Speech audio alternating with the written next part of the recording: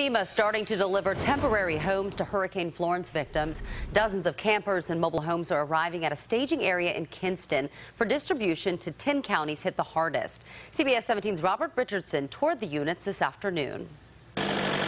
Several temporary housing units rolled off a FEMA lot in Kinston Thursday. There are more than 100 units there right now, with hundreds more on the way. We have interviewed somewhere around in excess of 700 households that may in fact be eligible to receive some type of unit from us. FEMA crews worked with many displaced families to provide short-term lodging in hotels. There was also some rental assistance, but Mike Wade says those resources dry up quickly. People also want privacy, not shared space, which is where these come in. Wade says they provide necessities, beds, some seating, a fridge, a stove. The travel trailer unit is one that we're looking for people that would actually be able to make repairs to their home within a 6-month time frame. Mobile homes are longer term, around 18 months. FEMA received a lot of criticism for the trailers given to Hurricane Katrina victims. Congressional hearings held in 2008 took the agency to task for some of those trailers and the toxic dangers they posed to those living inside. I wanted to know if these trailers carried the same risks. These are all brand new.